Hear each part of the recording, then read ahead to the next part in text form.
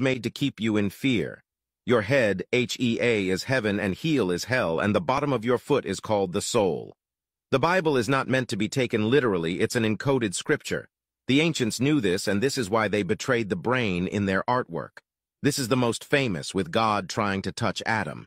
This is the brain, as you can see. The ancient Egyptians were depicting this as well. They knew the universe is mental. Everything exists within the mind. Hell, which is the heel, is your lowest chakra, which is to do with survival mode and animal instinct. The highest states of consciousness are to do with the crown chakra, the highest chakra.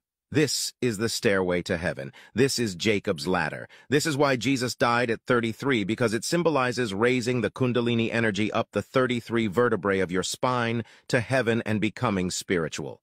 This is why the Baphomet, or Satan, has a goat head, because it's symbolizing your animal nature. As above, so below. The right hand pointing upwards, the left hand looking down, the right hand path which is ascension, and the left hand which is descending.